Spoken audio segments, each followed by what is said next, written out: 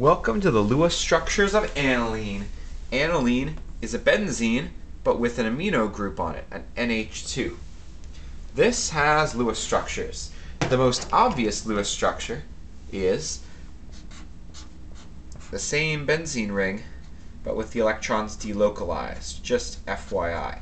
Now you probably knew that already, just because there are no double and single bonds in benzene. They're all 1.5 bonds, and the electrons are delocalized in the whole ring. But this is technically a resonance structure because the electrons are displaced while the atoms are still connected in the same way. The question is, how do you create more resonance structures? And the answer is, the only freedom you have right now is to take this lone pair of electrons on the N and move it to create a double bond here. But wait, you can't do that yet because this carbon already has 8 electrons around it, and that violates the octet rule. You're damn right it does. But this double bond can break open, and the lone pair will sit on the carbon atom. Weird, I know, but check this out. We've got our benzene ring. We've got our nitrogen connected here by a double bond, and we have our lone pair of electrons sitting here.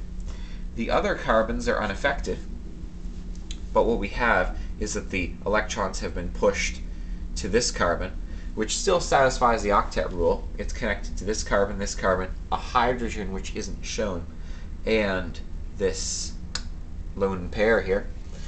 But in any case, this is a resonance structure, and we will explore that a little further. What can happen here? Well, this lone pair of electrons doesn't necessarily just want to sit there. Maybe it wants to go back into the ring. It can't go back this way.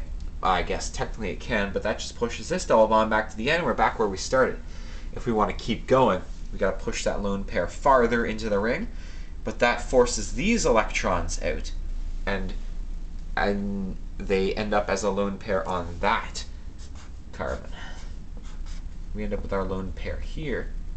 We end up with double bonds between those two carbons, and we have our NH2 here. We can keep going with this.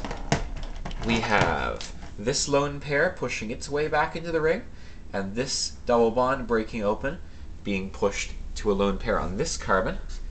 So we still have our hexagon, which are getting bigger for some reason. Lone pair, and still with the double bonded NH2.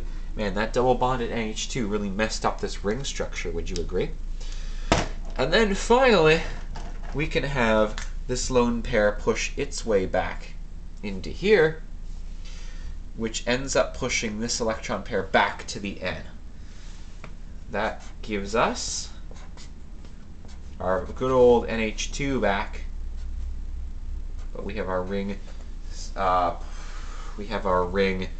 oriented this way with the double bonds between these two carbons and these two carbons and these two carbons, which I had already drawn for you. They're the exact same thing, so you wouldn't want to draw them twice.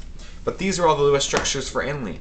You end up having to push the lone pair of electrons from the nitrogen into a double bond, and that forces the electrons in the ring, the delocalized electrons, to be preferentially on this carbon, and this carbon. Carbons 2, 4, and 6. Or rather, the ortho and para positions relative to the amino group on the benzene ring, if you're familiar with that. The last thing that I want to point out that I haven't shown here is that once you have a double bond on the N, it ends up with a little charge of +1, or a formal charge of +1, I should say. And whatever carbon has the lone pair of electrons actually has an extra electron relative to before, so it gets a formal charge of -1. Whether or not your teacher wants you to show those, depends on your teacher. I like showing them because I like to be complete, and I like to leave everyone fully satisfied at the end.